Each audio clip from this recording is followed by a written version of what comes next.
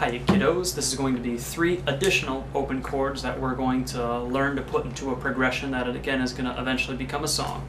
So our first one is going to be an E major chord, which you're going to have an open low E string, middle finger is going to be in the 2nd fret of our A string, ring finger is going to be in the 2nd fret of our D string, and then our pointer finger is going to be in the 1st fret of our G string.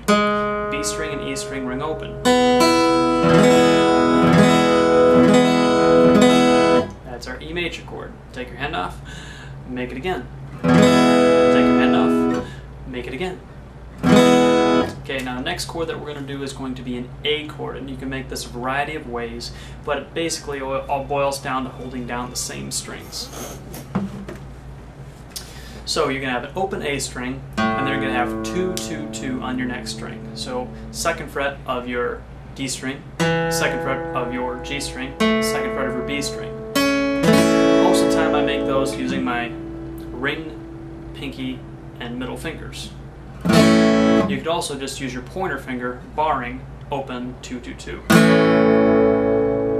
The other way that some people will do it is they'll use their pointer finger, middle finger, and ring finger. I found an ease of transition between open chords that my ring finger, middle finger, and pinky work best. Do what you're comfortable with. Now we're going to go back to the D chord that we learned with the G, C, G, D pattern. This is the exact same chord, but you're going to have open D string. 2nd fret is going to be on the G string.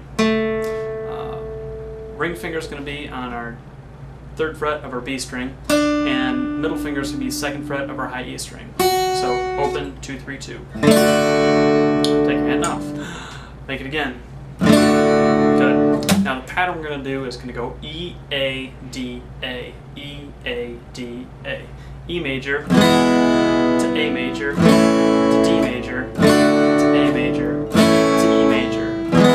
E, A, D, A, E, A, D, A. Repeat it over and over and over again, just like you do with G, C, G, D, to get this to the point where we're going to add a strumming pattern to it and we're going to make another song. The song we're going to do with this is What I Like About You.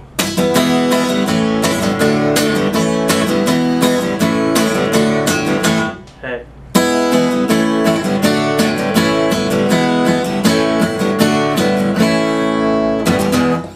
Okay, so E, A, D, A, E, A, D, A. Practice that in conjunction with G, C, G, D, G, C, G, D.